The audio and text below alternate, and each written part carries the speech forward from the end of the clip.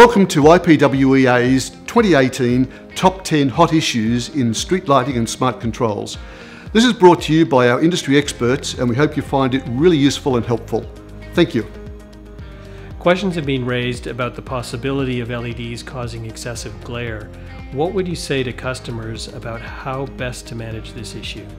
So glare is an interesting question. I think it's a challenge for the whole industry at the moment because of the new LED technology having very different characteristics as compared to more conventional types of lighting technology.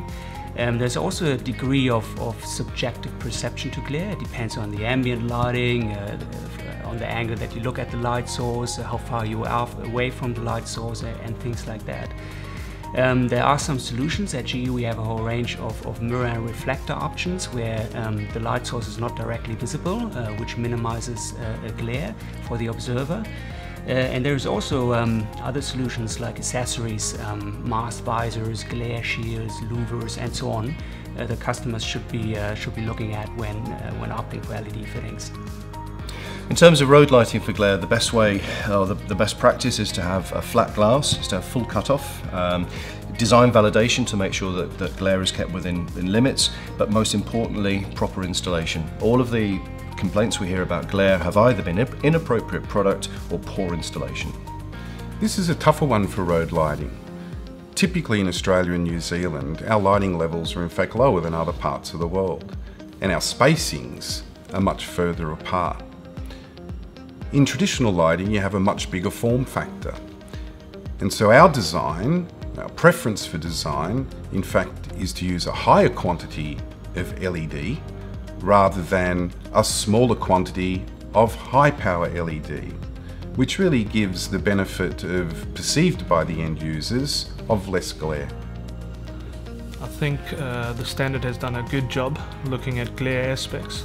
There's probably an area of 10 to 15% that could still be improved based on the fact that you're looking at LED and not previous technology.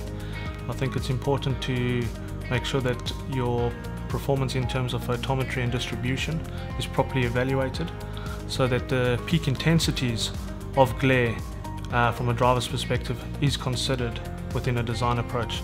The reputable suppliers would tend to take this into account when looking at a design.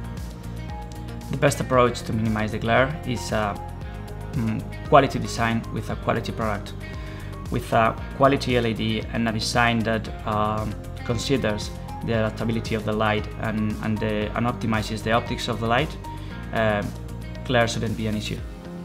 Our view is that LED gives you the ability to direct light in a more accurate manner than any previous technology. Therefore, there should be the ability to reduce glare through the use of LED. Customers should look at a well-designed luminaire and a good lighting design verified by a professional to achieve the right glare compliance. On the other hand, customers should also look at luminaires which allow for installation of anti-glare louvers, which will reduce the impact of glare on critical locations.